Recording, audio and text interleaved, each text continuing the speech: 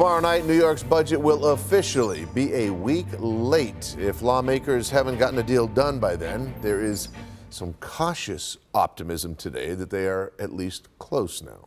But the way it's happening is raising concerns in Albany and around the state. Channel 2's Ron Plants joins us from the Information Center with a look at where things stand. Hello, Ron.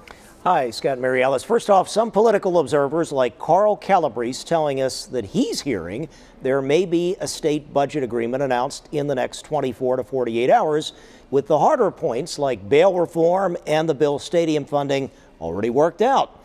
The Wall Street Journal also reporting that bail reform is resolved. There could be another extender tomorrow for pay for state employees if that budget deal does not come down until Friday. Now, Calabrese says finishing touches will be put on a state gasoline tax holiday or freeze, which should be popular for all state politicians in an election year for their constituents, considering the high price of gas. Also, apparently, there may be something to be worked out on long-term health care. But any new deal is, according to the Albany Press Corps, being worked out by three people in the room: the governor and the state senate and assembly leaders, with really few, if any, details given out during the negotiations. Kind of sounds like the stadium talks. Now, some say that closed-door approach may run counter to the governor's own stated policy when she took office last year, replacing Andrew Cuomo. And we asked some analysts if that could affect her in this election year.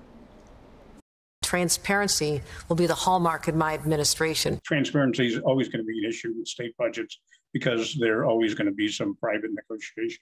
They're going to go on. It can't be helped. And the question is whether the product at the end is satisfactory to the public and whether the voters would support something like that.